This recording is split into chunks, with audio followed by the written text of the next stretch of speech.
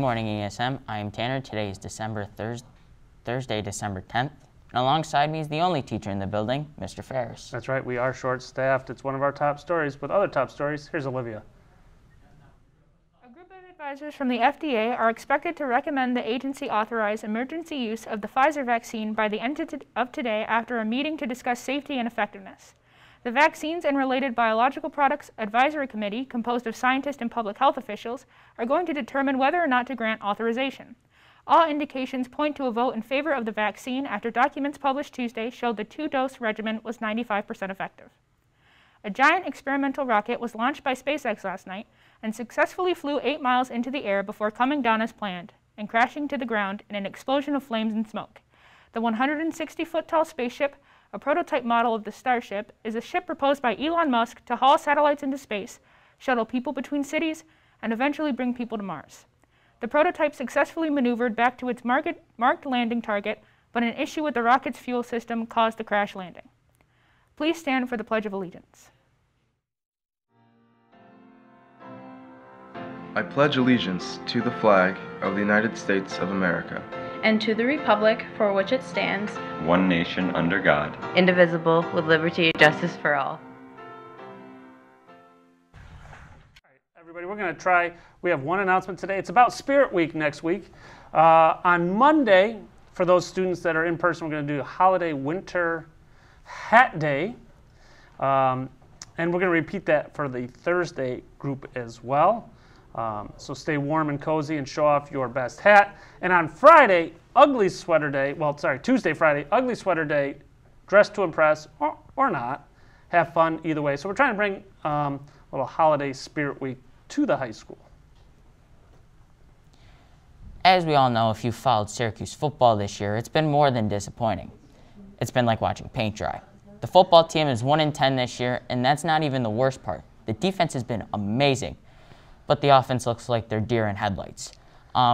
Syracuse could have been 2-8 going into their game against a second-rate team in the nation, but Rex Culpepper almost made his way onto SportsCenter not top 10 plays of the week after he spiked the ball on 4th and goal. Yeah, I'm pretty sure he's not going to forget that the rest of his life. And most Syracuse fans wish that it was still 2018 when SU went to 10-3 and won the Camping World Bowl. So what are your thoughts? Do you think Dino is going to stick around? I know the athletic director said his job is not in jeopardy. Yeah, that's what I've been hearing. It depends. He hasn't had a season like this since he's come here, but I guess at the end of the day, the fans want to be happy, and if they want Dino's release, then so be it. Well, last time that the fans called for a new head coach, Greg Robinson replaced him. So that was Paul Pasqualoni. Now, those of you who are questioning, Dino Babers did a great job when he came here. He has never stayed as a head coach at a school for more than 2 years, so he's never had to coach most of his recruits. And right now, it's showing on that offensive side, especially with the quarterback play. So. And the issue is there's no offensive line to protect the quarterback, and that's the downfall of this team. Good thing, by the way, that the SU football team plays inside because the weather outside is not very good. If they're still playing games, it'd be awful. With more, here's our weather with Emily from home.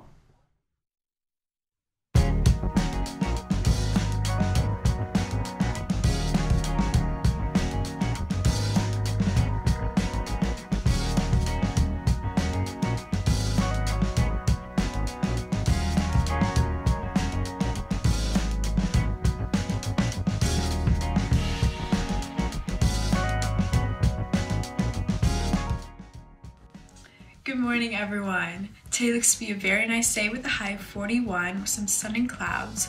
Friday will also be the same but warm up to 47. If you were looking to go outside at all this week, I definitely recommend going out today and tomorrow because Saturday and Sunday will have some rain showers and the earth will start to cool down and we'll get some snow on Monday and Tuesday. I'm Emily with your weather.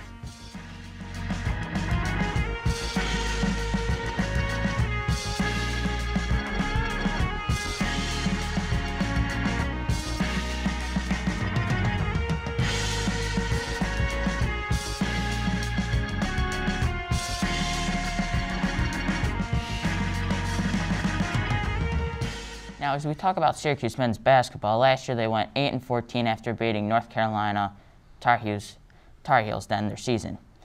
Through 4 games this year, the men's team is 3-1 after losing to the 21st ranked team in the nation, Rutgers, on Tuesday night.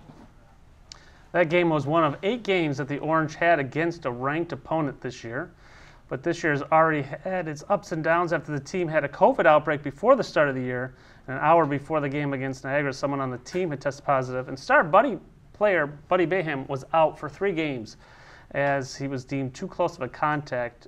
By the way, they're wearing bracelets that track where they are at all times. I had a conversation with Adrian Autry. He said they monitor that all the time because they want to know where the players are. Yes. So Buddy was not there for that Rutgers game, so that's going to happen a lot this year, a lot of college basketball teams. But so far, fans are looking forward to having an amazing year after seeing the Illinois transfer, Alan Griffin, has so far taken the place of Elijah Hughes after he is declared for the NBA draft.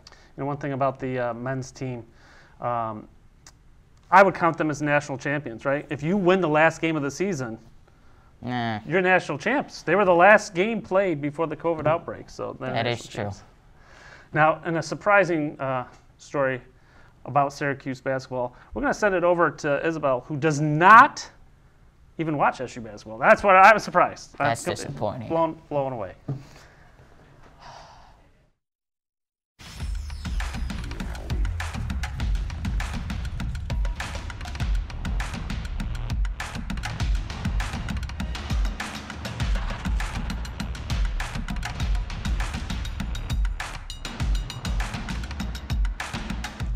Syracuse men's basketball was bested at Rutgers ACC Big Ten Challenge on Tuesday, with the final score being 69-79. Tonight there will be a women's basketball game at 8 p.m. at Coral Gables, Florida. Tonight the New England Patriots will head to California to take on the Los Angeles Rams in a rematch of Super Bowl 53. The Patriots have struggled this year but are still trying to make a playoff push while the Rams are at the top of their division. I'm Isabel with your sports.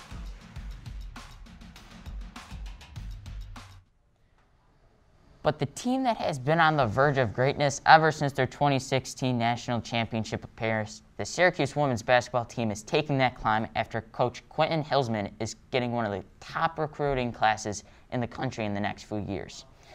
The women are ranked 20th in the nation at the moment and is 3-0 on the season.